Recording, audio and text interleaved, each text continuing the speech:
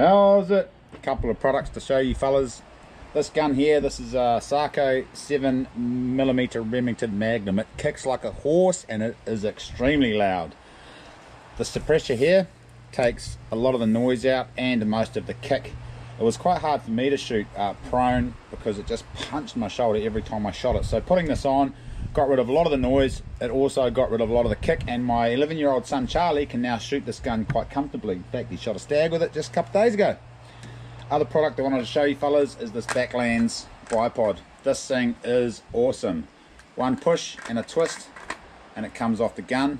To put it back on again, you simply put it on, twist it, and then push the outer ring and it locks into place. It's a really good product.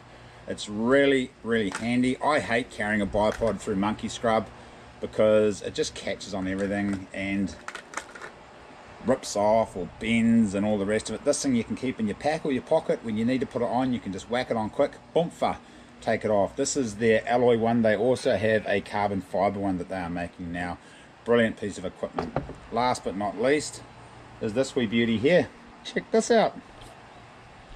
That pops out and it provides a backrest, so when you go to shoot you can put that on wherever and it just provides a really nice steady backrest. It's hydraulic. It comes as a whole piece. You just unscrew your current pad, I guess you'd call it, butt pad, and put this one in. This is a really awesome piece of equipment, and I'll put the link for this underneath the video as well, so if you guys want to check it out, you can check out the ZP1. What's it called? I guess it's called a ZP1 butt pad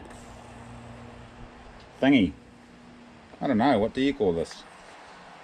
Pretty nifty piece of equipment anyway, really good for those long range shots.